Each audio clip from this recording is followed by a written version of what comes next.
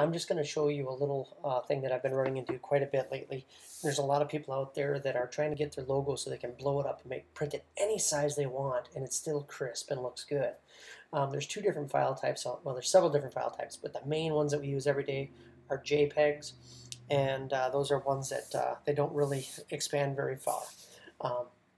Here's a good example. This is a customer of mine, and we are going to zoom in, and you'll start to see it pixelate. Okay, so that's little bits of data that the computer puts into a little square, and this is what happens when you blow it up. Okay, so this is what they call a pixel image, and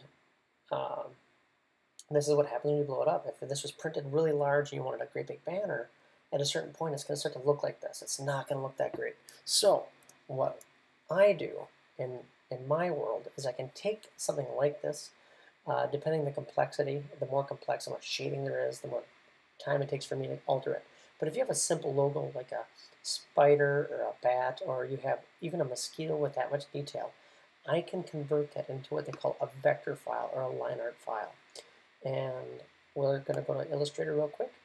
And this is a logo that I've designed for a business I'm currently trying to play with for my YouTube channels. And if you look, this has a couple shades in it and stuff like that. So I can create shading in here. But the great thing about this is no matter how far I zoom in, it is always going to be crisp.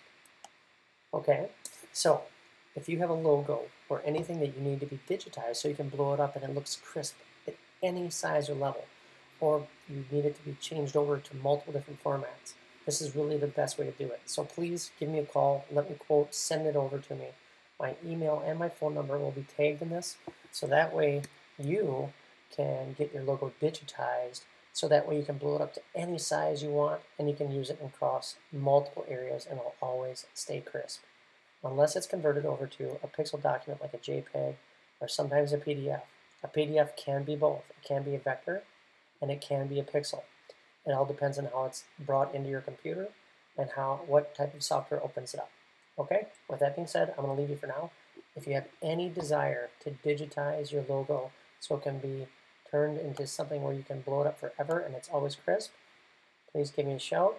I am here, I am available, and I want to make sure that I can help you get the logo that you want put out in the right places and have it looking good. Thank you so much. We'll talk to you again soon.